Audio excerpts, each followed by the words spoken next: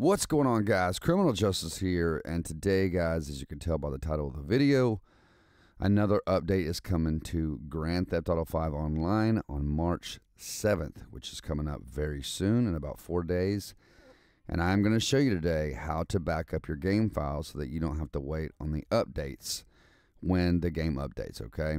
So this is going to be for Steam and Epic users. We're going to start with Epic users. Epic users, pull up your main game directory. There's one step you have to do. Now, on your desktop, this is what I want you to do, Epic users and Steam users. Go to your desktop, right-click, click New, click Folder, and just simply name this Backup Epics, and for Steam, you would name it Backup Steam. And you're going to click on that folder, right? You're going to create it. Now, when you open that folder, it's going to be empty, all right? And we're going to leave it up right here. Now, in your main game directory, Epic users, you are going to highlight and copy two files in here, two files. Go to your GTAV.exe, highlight it, hold down your control key, and highlight the play GT5.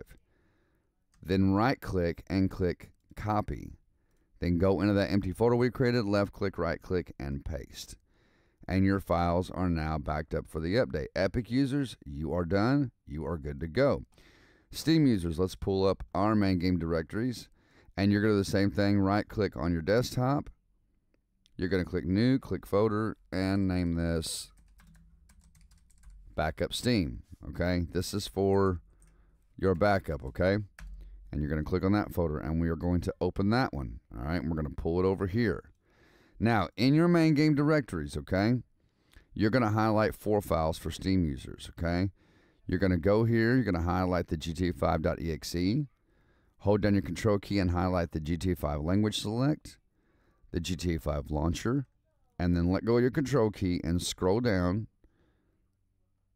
and highlight the play GTA 5. Then right click, click copy, go into your folder, your empty folder, left click, right click, and click paste. And your files are now backed up. Now there's another way that Steam users can do this, okay?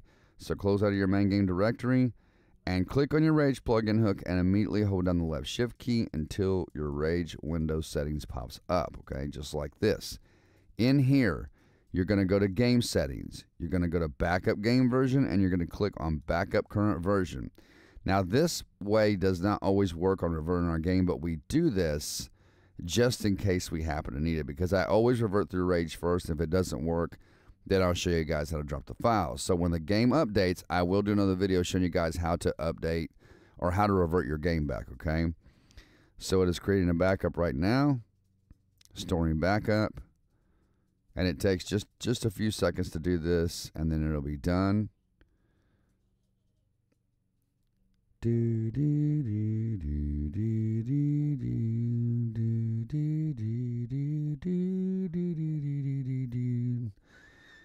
Usually doesn't take this long to back up a game file. There it is right there. It's all done. Okay, now if you click on revert game version, you will now notice that you have 3095, which is your supported version. I don't know why I have 2 different versions here, why it's asking me to revert. But anyway, you will have 2 different versions here, okay? And when it becomes available, the update happens, you're going to have an option here, just like mine says, that says revert. And I will show you guys how to do that. You can exit out of this.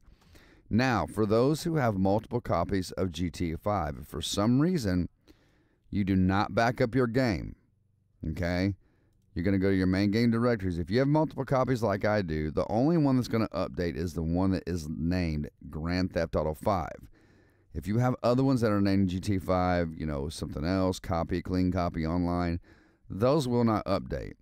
So, when the update happens, if you did not back up your files, which you should if you're watching this video, then you would go to one of these other copies and go down and do the same thing. You would highlight the 4 files I showed you how to highlight, right-click and copy them, and then you would go back into your main game directory and then right-click, left-click, and paste. Okay, that's what you would do.